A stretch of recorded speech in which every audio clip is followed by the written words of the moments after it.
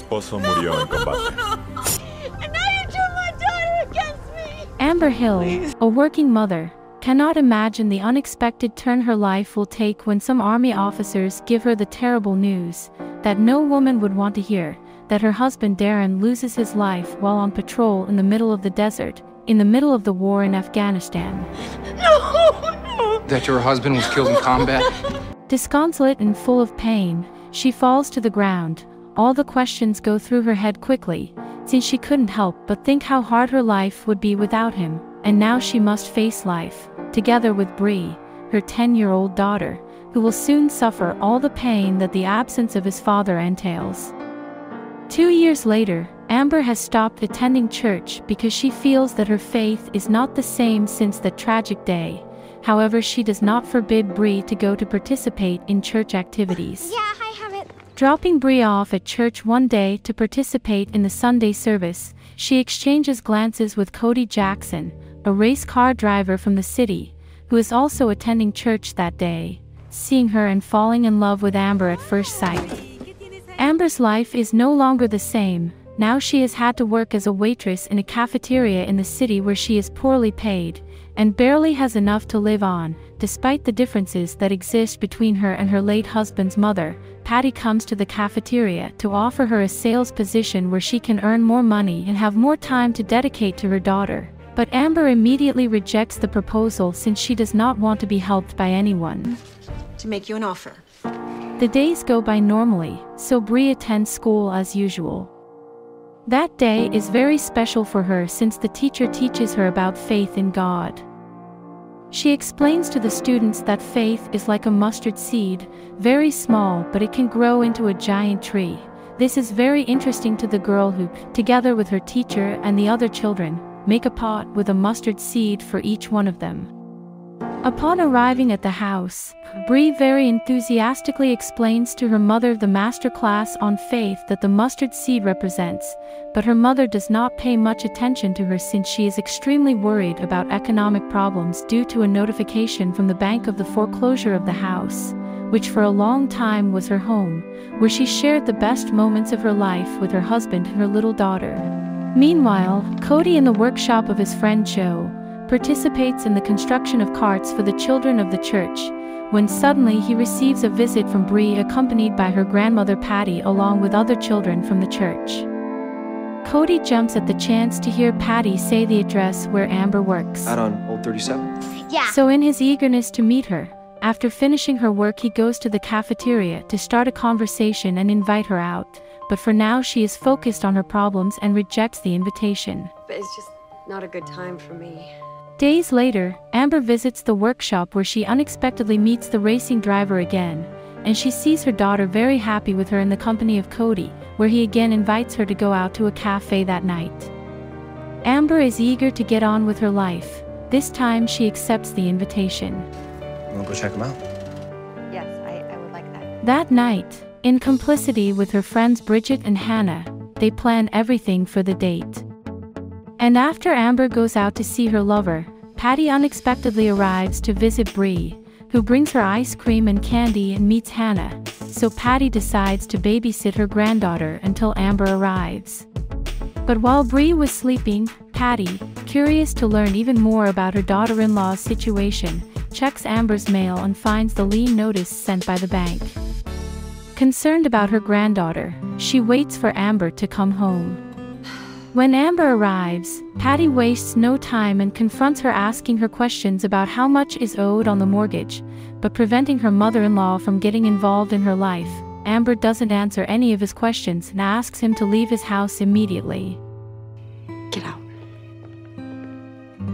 Desperate to free up the mortgage on her house, Amber heads to a pawn shop as soon as it's dawn and asks for a loan of $800, leaving only her signature and credit card number as collateral. After they manage to get the money, things start to go wonderfully well for Amber, especially with Cody. Her love life is reborn again. However, due to her grueling work schedule and now the time shared between Bree and her new love for Cody, Bree begins to feel the absence of her mother in her life, and her behavior begins to change, so much so that Bree finds herself involved in an aggressive and violent fight with a classmate at school. Hello. Wait. Bree! When her mother found out, and as expected, Amber scolds Bree for her attitude, not realizing that she is to blame for her daughter's change of attitude, who gets upset and to punish her for leaving her alone at home for so long, asks her to stay at her grandmother's house. Can I stay at Grandma's house while you work? Amber of course doesn't agree, and she orders her daughter to spend the rest of the day at the cafeteria where she works. That night, while they are in the cafeteria, Amber receives a piece of news that makes her whole world collapse. It is a message from the bank manager saying that her deadline to repay the loan has expired and her house is going up for auction. Amber, extremely worried about not being able to pay off part of the debt with the bank, decides to go back to the pawn shop to ask for another loan. But this time her owner asks for something more in exchange for her, so Amber has nothing left to do, and gives her her engagement ring. With the soul split in two. Since for her that is a memory that her husband had given her before getting married, and giving it in exchange for a miserable amount of dollars is inconceivable. The next night, a big argument breaks out at Amber's house, when Patty, on a surprise visit, realizes that her daughter-in-law is not wearing the engagement ring her son gave her before they got married, for which she very upset asks Amber why she doesn't have it on. You actually sold it. I had to. And when he confessed that he had to sell it, the discussion escalated as Patty, disappointed by Amber's inability to solve problems, reproached her because the ring was an heirloom from Bree's father's family. That terrible argument causes Amber's relationship with her daughter to deteriorate even more than it is, causing a great rift between them that is difficult to repair. One night Bree accompanies her mother to the cafeteria, and when she enters she sees a man in a wheelchair named Mike. She immediately recognizes him since he attends the same church where she attends. Bree strikes up a conversation with him, and as they talk, she is surprised to see that the man is wearing an eagle badge on her jacket, realizing that it is the same one her father wore when he served in the army. The following days pass normally. One day Bree worries about her because her mustard seed is still not germinating, but she has the faith that she will do it at any moment. Upon waking up one morning, both mother and daughter notice a for sale sign in front of their house. Their mother clearly knows that it is the bank that has seized her, and with a feeling powerless in the face of the situation, he takes the sign and hides it, not wanting to accept that he must sell his precious home. Desperate and scared, Amber drops Bree off at school, and at full speed, she heads to the bank to hand over all the money she has at the moment to prevent the house from being auctioned off. Stop the foreclosure, please. I have However, too hard the for money this. is not enough, and sadly the house is sold, leaving all the memories of it and moments of it lived in it. Amber and her daughter are forced to move into a new house with the money from the sale. At that time Bree, by order of her mother, is strictly prohibited from approaching Cody in order not to get involved in the races. Since Cody, the product of his impetuous and terrible decisions when driving, suffered a tragic accident during the race that complicated his return to the tracks, and to which Amber and Bree had been invited by Cody himself. However, Bree still has an interest in go-karts, so one morning she sneaks out of the house to practice in the go-kart that Cody had made for her. Amber, after looking for her daughter in the city, finally finds her, and to get her away from Cody she decides to take her home. But along the way, a terrible argument between mother and daughter begins once again, where Bree reproaches Amber for not letting her have fun as her father would allow her, and when she arrives she locks herself in her room. A few minutes later, Amber tries to talk to Bree again, but she realizes that her daughter had unimaginably escaped again.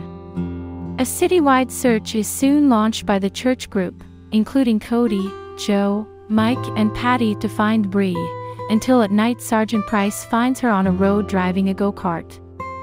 How fast was I going? Back home, Bree decides to stay that night with her grandmother, which makes Amber even sadder, and she falls into a deep depression.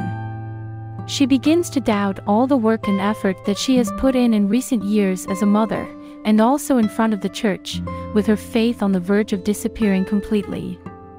She reproaches God and asks him why he allows all this to happen to him. ¿Dónde está mi recompensa por mi fe, Señor? At that moment, the group of friends from the church find her, comfort her and invite her into the church, and once inside, Mike, the man in the wheelchair, asks the group to be alone with Amber to talk.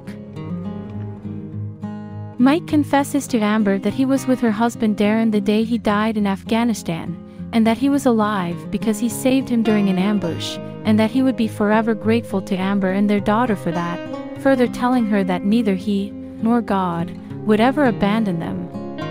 Amber, calmer, regrets everything that had happened with her mother-in-law and her daughter, decides to visit Patty to talk to her so she can apologize. ¿Podemos hablar?